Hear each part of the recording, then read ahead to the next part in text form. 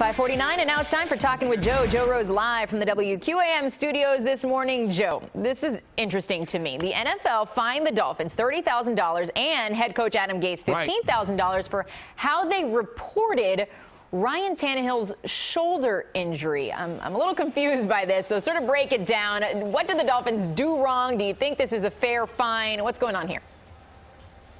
All right, on a Thursday of the week of the Chicago Bears game, he was questionable but participated in practice, meaning as you're getting ready for that game, everybody in the league, including Las Vegas and their point spread, said, oh, okay, Ryan Tannehill's going to play in this game, the starting quarterback, and you know how important the quarterback position is.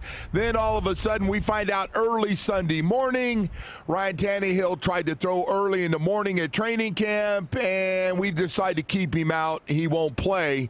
So went from doubtful to out. And that's a big no-no for a lot of different reasons, manipulating the other team.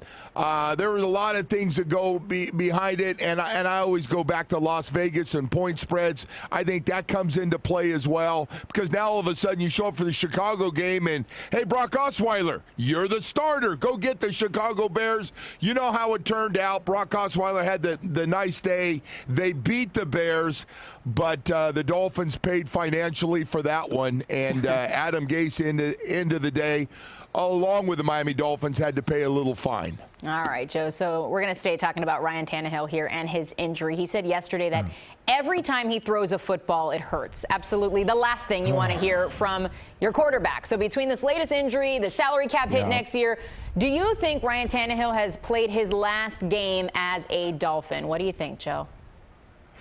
I think he could still play this year, but he's missed 26 games and counting. I got to move on next year. I can tell you that. I got to move on, and I got to get that position. We got to get that position going.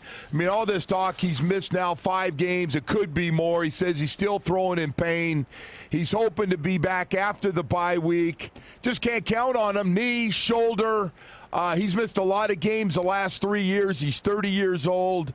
Just hasn't been productive enough at that position.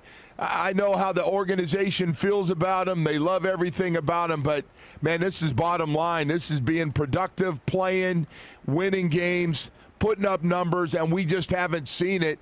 I got to move on, even if he ends up playing the last month of the season. Joe, were you surprised to hear that admission? We don't have a lot of time, but I was surprised to hear him being so honest about it. No, he let everybody know I'm in pain, man. I try to throw. I don't have my velocity. You hear all those things, and I got up like everybody this morning going, geez, that's not good. And we got the team going, he should be back in a week and a half. And I'm like, oh, I don't know about that, man. What do you think? It's a headache, and it's just going to go away in a couple of days. This is a shoulder, and it's not good. So I'm not going to say he's going to be back for the Colts in 2 weeks. I'm not buying that. All right, Joe. We will certainly be watching and waiting to see what happens with number 17, Joe, and we will be watching and waiting to talk to you in the next hour. We're going to talk some Heat victory, which we like to hear. I would talk to you all day if you wanted to do that. Just keep coming back to me, and we'll keep talking. All right, Joe. Thanks so much.